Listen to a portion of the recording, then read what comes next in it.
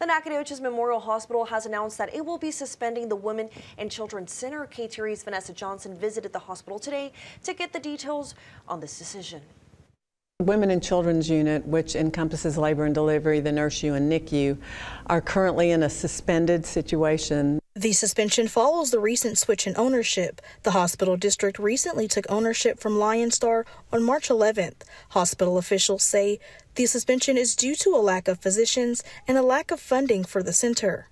It's a very expensive service to provide. We have been tasked with a goal to ensure that this hospital is around for many, many more years. And so when you do that, we had to make the difficult decision to close the unit.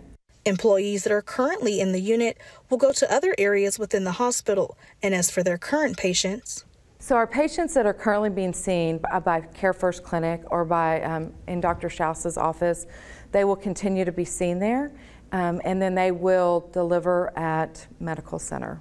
McCabe, the hospital CEO, says they would like to open the center again.